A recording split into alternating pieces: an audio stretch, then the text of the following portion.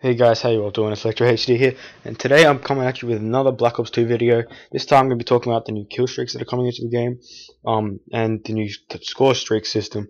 Now, I reckon this score streak system is one of the best point systems, I guess you can call it, for any Call of Duty. It really rewards the objective play, and like practically, if you do anything, you'll get points for it, as long as like you're not sitting in a corner practically.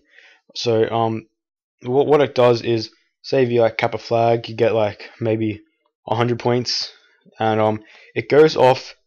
If you look on the leaderboards in any game, you'll see how you have your score on the left hand side next to your kills. It practically goes off that. So say like if you cap a flag but in mod 3, I'm pretty sure you get 50 or 100 points. So that would be go towards your score streak in Black Ops 2.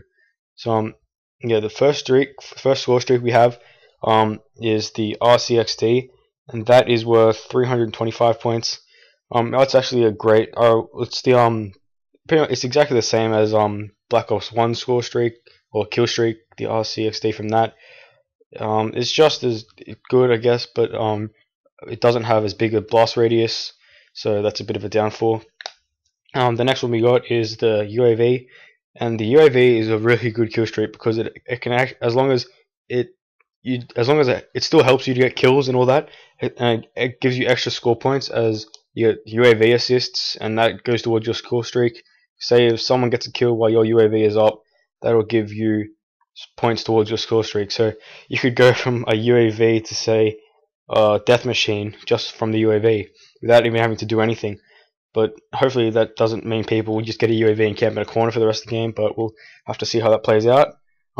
Remember, this is the alpha for all this information is from, so none of this is confirmed. David Vonderhart and all the Black Ops people, they might tone it down. Maybe you get an assist for every 3 kills or something like that, just if it's being too overused or too overpowered.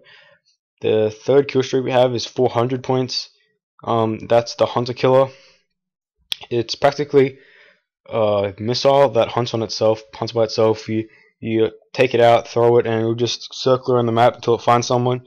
It can miss, and Flak Jacket can protect you from it quite easily, but hopefully that'll be a good kill streak. It's only 400 points, so it's not going to be one of the best kill streaks in the game, but hopefully it is fairly good. Then there's the care package, 450 points. That's just like any standard care package in any of the Call of Duties that you've seen. Pretty good kill streak, like it always is. You can get, I'm pretty sure you can get anything in all of the score streaks, but as haven't seen yet, so we haven't seen any nuke type thing yet, so I'm not sure if that's going to be coming back. Hopefully it does. Then the next one is just they're bringing back counter UAV again, which is always good to see. And then there is a perk that counters you from counter UAV, so and EMP, and so that's a completely different perk to what covers you from UAV.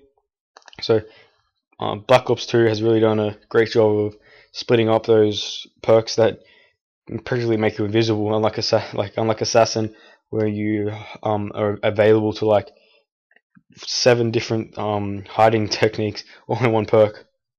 And the next one is for 500 points. You'll get the Guardian as a score streak, and that is you place it down, and then if enemies walk past it, it keeps them there, and it's hard for them to get away. And what it does is like heats up the water molecules inside them and practically burns them from the inside. So that'll be a pretty good kill streak to see, especially for 500 points. If you get some good maps and you get placed in the right spot, you could get a lot of kills from it. Then the next one is Hellstorm Missile. That's for 525 points. That's also another great kill streak. It's sort of like a Predator missile, except you use it like a Predator missile. You blow it up in the air, and it'll make a cluster bomb, so you can cover wide areas of the map. Obviously, if you detonate it higher up, it'll do a larger area and not as much damage to certain areas. So you might not get a lot of kills, but hopefully that'll be another good kill streak. There are a lot of kill streaks in this game though, so hopefully it's not a kill streak packed game. Mod 2, they had so many kill streaks up in the air like the whole game. It's almost impossible to go outside after like halfway through. So hopefully it's not like that. Then the next kill streak is Lightning Strike, and that's practically like a mortar team, except it's a bit more powerful, and you use it the same, place it in 3 different points in the map, and it'll go and just fire down in those 3 spots. So I reckon that'll be a fairly good kill streak. And then whatever a lot of people wanted to see return is the Death Machine. It's not as good as it used to be. It's 600 points, and it has a max ammo, but when you die, you do get to keep using it until you use up all the ammo. So that'll be really good, because I know a lot of people didn't like it when as soon as you died, you didn't get to use it anymore.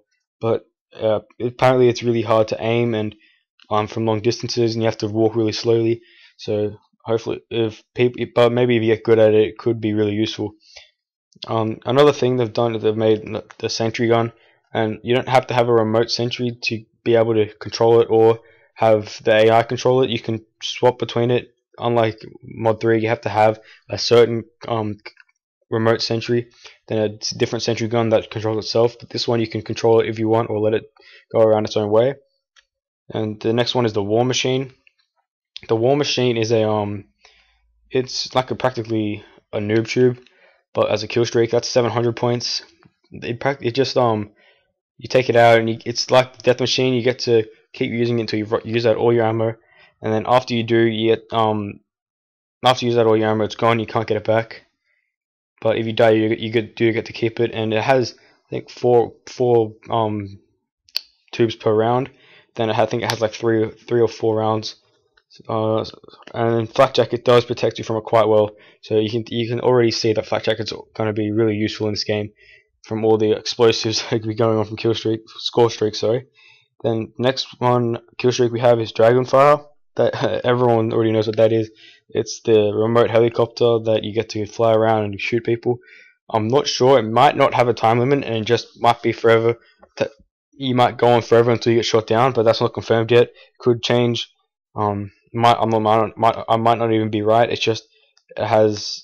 If you've seen gameplay, it's had a timer in the bottom right hand corner, and someone pointed out that might be a record of how long you've lasted in it. But who knows? It might be really easy to shoot down, or we don't know how that's going to work yet.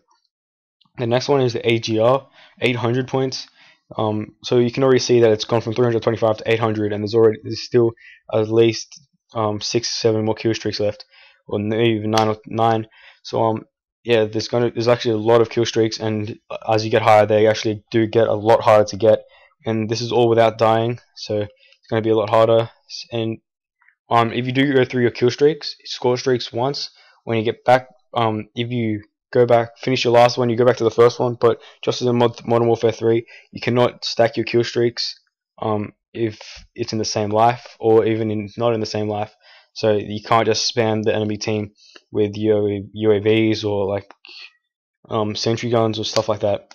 But yeah, the AGR is practically a robot thing that you can either control or goes around by itself, and it just has bullets and missiles. It's sort of like a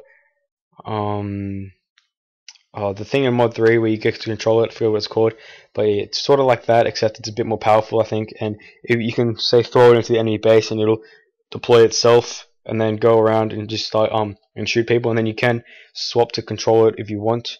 That's up to you. Then there's the Stealth Chopper. It's just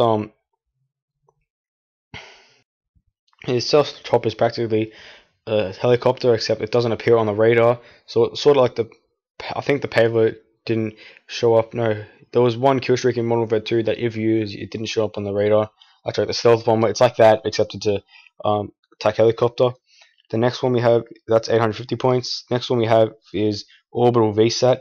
This is the kill streak that everyone wanted to see. This is the Blackbird from Black Ops 1, which was a great kill streak. I would love to use that kill streak. I would just run UAV, counter UAV, Blackbird, and it would be the best setup. You could go around getting loads of kills, and that's always fun to do. So yeah, that's a kill streak that I really wanted to see back, and that's 900 points. So it's like, yeah, I think that I'm not sure how many points you get for each kill, but say if it's like 50 points a kill, it could be 18 kills. So you're really gonna have to be objective play. Then the next one you have is the Escort Drone. That is 1,000 points. That's practically like an AH6 from Modern Warfare 3. Just follows you around, but tries to protect you as best as it can, and shoots off the enemies. The next one we have is the Warthog, and that's like a stealth. Oh, I forget what it's called, but the kill streak in Modern Warfare 3 where it goes across the map and shoots it, like as many people as it can. But hopefully it's a lot better than the one in Mod 3, because the one in Mod 3 sucks.